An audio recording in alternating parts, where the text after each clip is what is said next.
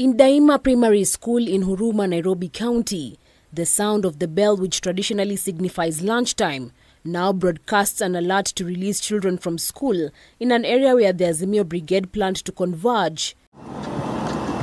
The head teacher of the primary, Mary, who is reluctant to speak on camera, informs us that on a normal day, students here are 2,885.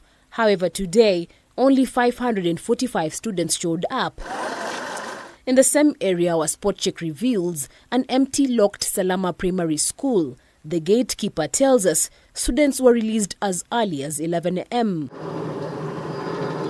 Despite the government's assuarity that they have put adequate measures to ensure safety of learners, in New Kiumbuini Primary School in Kangemi, the trauma of having been tear-gassed still lingers. Patrick Onyango, a board member of the school, says parents are fearful and they cannot blame them. Barua walisema wata provide security. Jana hakuna security ilikuwa hapa. Saa kutoka asubuhi hakuna security imekuja hapa. Na bahati nzuri kwa hiyo watoto hawako kuja. Walimu nao wamekuja, wamengoja watoto waingie kwa mafunzo, walimu watoto hawako kuja. He adds that the police surveillance helicopter further fueled fear, leaving all schools in Kangemi dormant. Naona hiyo kukosa kuja si mbaya because serikali imedump mashule. Haijui hii ni shule, haijui ni nini inaweza fanyia watoto kwa shule na inasema watoto wakuje kwa shule.